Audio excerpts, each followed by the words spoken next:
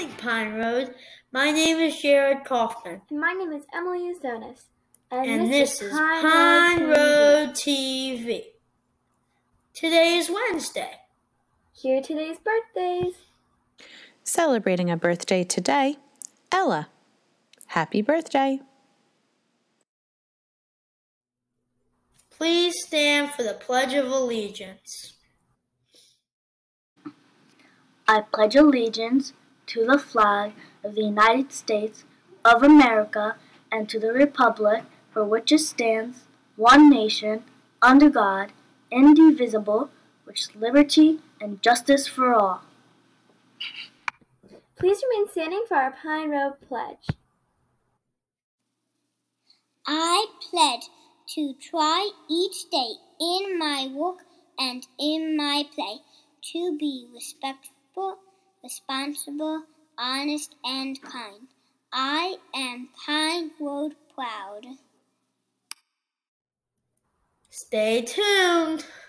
Today is day E! Today's hot lunch options are cheesesteak hoagie or Eggo waffles and sausage. Cold options are a sandwich, salad, or cereal. Please come to lunch ready with your options. Huntington Valley Library is hosting a Bookworm Book Club for students in grades 1 to 2 to discuss Kate D. Camillo's Bink and Golly on Wednesday, October 6th from 6:30 to 7:15.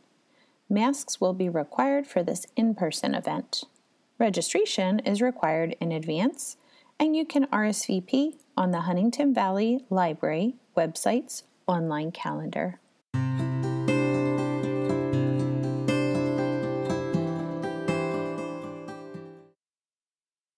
Hello, Pine Road students. Every day at Pine Road, we do our best to model the Pine Road pillars. We are kind, honest, responsible, and respectful.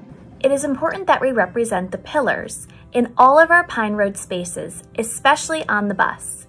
In just a moment, your classmates are going to share the top 5 rules for positive bus behavior. When you're on the bus, use kind and respectful words.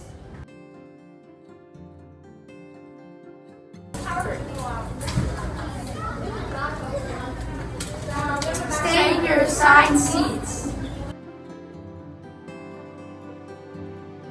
Stay in your seat the whole time.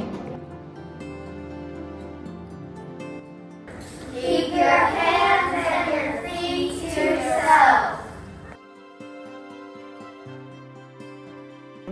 Keep your hands up. Mrs. McMullen and I have no doubt that if you work hard, you can follow these rules every day. Bus drivers also give out positive paws that look like this. Remember, good choices have a domino effect. One good choice can lead to many others. Aim to be the start of the domino.